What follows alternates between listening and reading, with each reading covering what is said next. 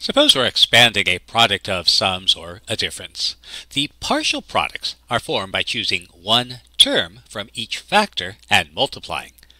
It's sort of like ordering off a menu. We'll pick one item from the first factor, one from the second, and one from the third. So maybe we'll choose x squared, 2x, and x,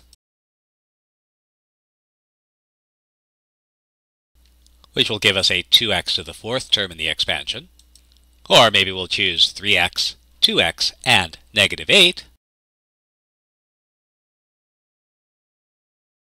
which will give us negative 48x squared. Or maybe we'll choose 5, 2x, and negative 8 for a negative 80x term.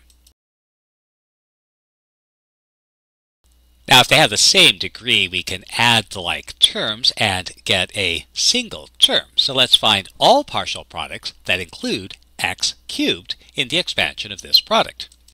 So our partial products are formed by choosing one term from each factor, and so they'll be found by multiplying two terms together.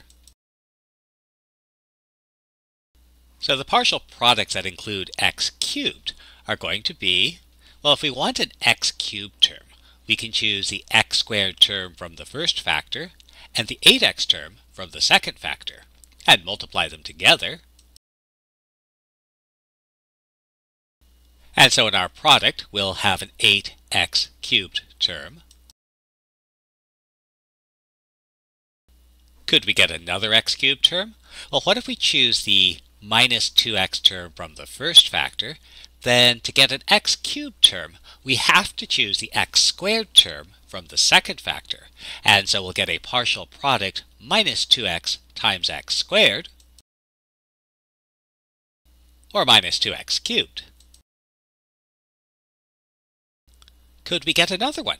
Well, the only thing we haven't chosen from the first factor is 7. So what if we chose the 7 term from the first factor, and then our choices of terms from the second factor give us a problem. There's no choice of term from the second factor that will give us an x cubed. And so that means the partial products that include x cubed are only these two.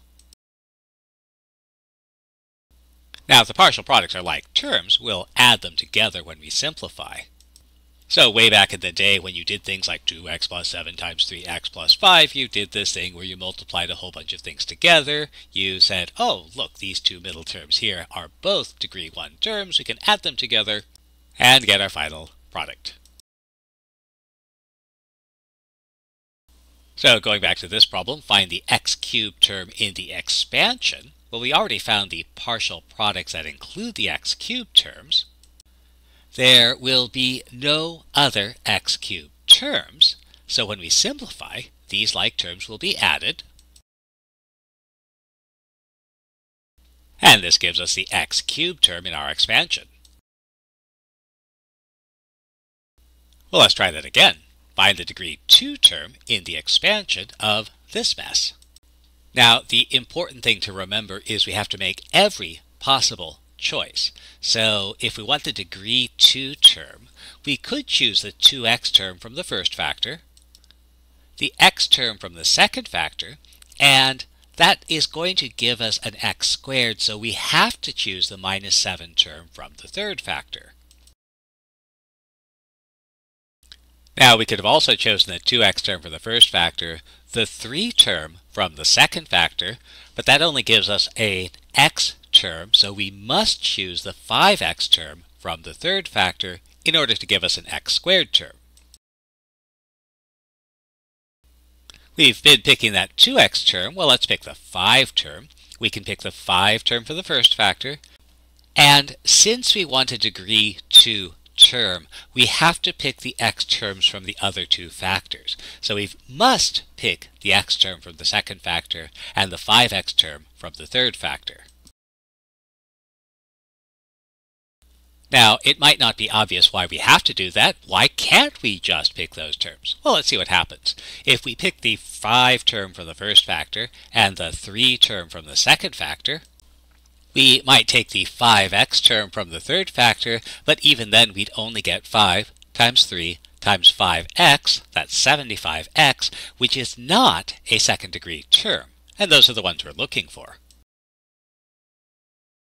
And in fact, there are no other partial products of the second degree. And so the second degree term in the expansion will be the sum of these partial products.